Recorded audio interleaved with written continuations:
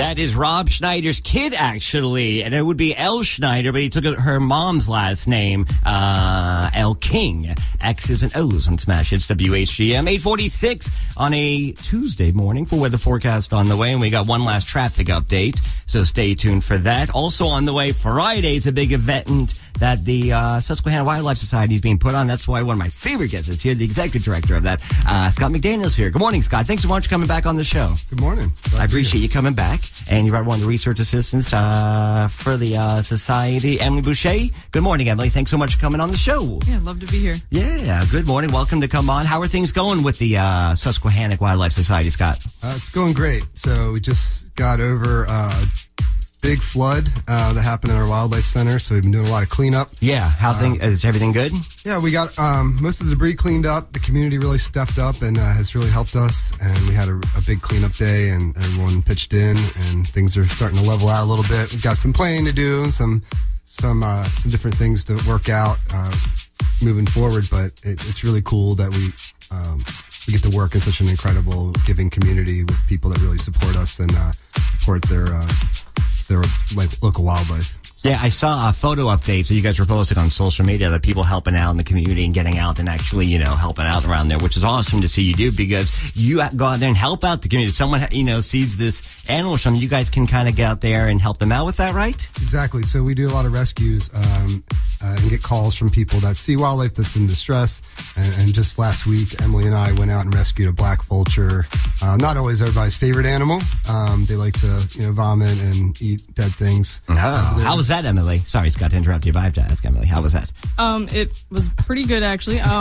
Was a pretty easy capture. We had to head out there twice. First time around, the vulture was not seen, but then we got a call later on saying that the owners of the property had seen the vulture, and we headed back out and were able to capture him pretty quickly and easily with the help of that with the landowner who was able to kind of corner them and keep them contained until we got there. And finally we went and were able to get him in a carrier, get him to our vet, and able to hopefully get him the help that he deserves. Make him build it. Would you get like a net and try to capture him, throw it on there, Scott? Or how do you get a vulture? Just a painting drop cloth, like a thick blanket. Oh, okay. It's the best way because you can kind of throw it over them and grab them. And then Emily had a animal carrier, and we put it in there. Oh, okay. She took it over to the animal hospital in Abingdon. So it's nice. It's nice when it goes easy. I've had other ones where I had to chase them through the woods with poison ivy and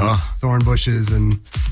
It's crazy what you guys up to, and so it's a ticking time bomb. When you pick them up, you're like, "Oh, is it going to vomit, or is it going to let me actually rescue it?" And it doesn't know that you're there to help them and stuff. And from vultures, every type of animal. I know snakes is a big thing. There was something copperheads you guys are up to. We're working on, right, Scott? Yeah. So we also do a lot of research projects. So we do education and conservation and then rescues, as I mentioned, but. Research is one of our large components, and we've researched everything from spotted turtles and wood turtles we're starting a project on, and then we've helped Maryland DNR and Fish and Wildlife Service with bog turtle research, which is a federally threatened species. Emily and I were out looking for bog turtles in Cecil County last week. It was really a rewarding experience. But snakes are not as cute as turtles and maybe less popular, especially copperheads, our only venomous snake here in Hartford County. And our project is actually a behavioral project, so it's meant to show whether or not these snakes are what people would say aggressive, so even defensive. So our copperhead's a snake that is likely, when you step next to it, on it, or pick it up, is it likely to bite you. So we all know copperheads do bite occasionally because people do get bit. They have to go to the hospital when that happens. But our project is trying to show that are they likely to do it, and when are they likely to do it. So we actually simulate this. We have a permit with Maryland DNR to experiment with this, and we've done, I think, 67 snakes over the last 2 years. And we actually take a boot on a stick, and we step next to the snake, and we step on it lightly, not to hurt it, and record what it does. Does it flee? Does it strike?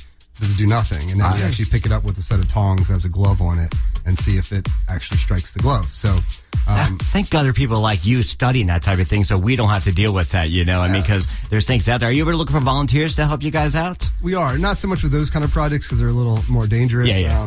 We want more experienced folks for those type of things. But yeah, certainly for our construction work, we're renovating our wildlife center. We're trying to get that open in the next year.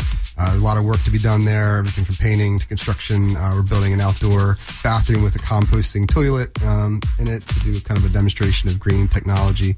And we're doing all sorts of really cool things there. We're going to be doing exhibits and a classroom in the basement and a lot of cool things like that. So the next year is going to be really intense for us. I'm now full-time with the organization, so we're putting a lot of energy forward. We've got great volunteers, great energy, and we're going to keep going forward. So any support the community can give us. Things go to the website for more information, which to make that simple, if you go to our Facebook page, facebook.com/smash-hits WHGM, we'll have a direct link to get you to their actual Facebook page and website, and also a direct link to get you to their event, which is why you're here. So let's touch on that real quickly before you go. So Friday night is a big event. So where's that happening? So it's happening at the Wildlife Center. So we're not open to the public yet, but we're open for special events like this. So we want to do something a little different this year. And while we are a serious scientific group, we thought it would be really fun to kind of take the wildlife theme and step it up a notch, which is cryptozoology, which is kind of the study of these unusual, unseen, unknown to science creatures. So most famously, Bigfoot, Sasquatch, Loch Ness Monster. Okay. So the Chesapeake Bay has its own version, which is Chessie. Okay. Chessie. The Mothman of West Virginia and all these really cool things. So what we're going to do is we have the Chesapeake Mermaid, who is an incredible person. She's going to come out. She's going to tell stories to kids about the Chesapeake Bay, and it's a real mermaid. So come out and see her. And then after her, local legend Bob Chance is going to talk about some Bigfoot sightings over the years. And then we have Matt Lake, who wrote the Weird Maryland and Weird Pennsylvania books. He's going to come out and do campfire stories and talk about all these different tales. And we're going to have some maybe Bigfoots walking around and big feet. I don't know how. Okay, very cool. So there's going to be a lot of cool things happening on Friday. So obviously really Rain and fun. Shine Kids going to be inside. Tickets are on sale now. It's outside. It's going to be outside. Yeah. Okay. So, in a barn, some of the things will be inside, but people walk around. They can see cool things. Oh, I see. Cool. Kids are free. Adults are only $10, so tickets are on sale right now. We want people to come out and have a good time. Just have fun with it and dress up. We'll have a little bit of a... Can they get it the day of? So we want tickets to be bought online. Okay. Unless someone contacts us ahead of time and says they're definitely coming, we want tickets to be bought ahead of time just so we have a gauge of parking and those types of things. So, like I said, kids are free. We want families out there having a good time. Costume contest for kids and adults alike. Emily, you'll be dressing up? I will. I'm still debating on costume of choice, but I definitely want to pick something a little bit more on the wild side. So there you go. Tease people what you might see. So for more information, hit up our Facebook page, facebook.com/smash-hits WHGM. So, well, Emily, thank you for coming on the show. I really appreciate it. My pleasure. And Scott, yeah, great seeing you again. And thank you so much for coming on. And you brought in a dirty fruit for me. What is this? Yeah, dirty fruit. So it's customary that when you're on the radio, you give the host a native fruit, which is a pawpaw. Okay. So this is a native fruit that grows. I just made that up. That's not customary at all. But it's a delicious fruit that kind of looks like a mango, but tastes kind of like a banana, sort of. It's very kind of sweet, but soft. These grow and they get ripe in the fall here in Maryland. So so that's local to here. They grow on our site at the Wildlife Center. The zebra swallowtail butterfly uses it as their host plant, so it's a really special plant to our area. They're delicious. Taste it. Don't take too much. Some people are allergic.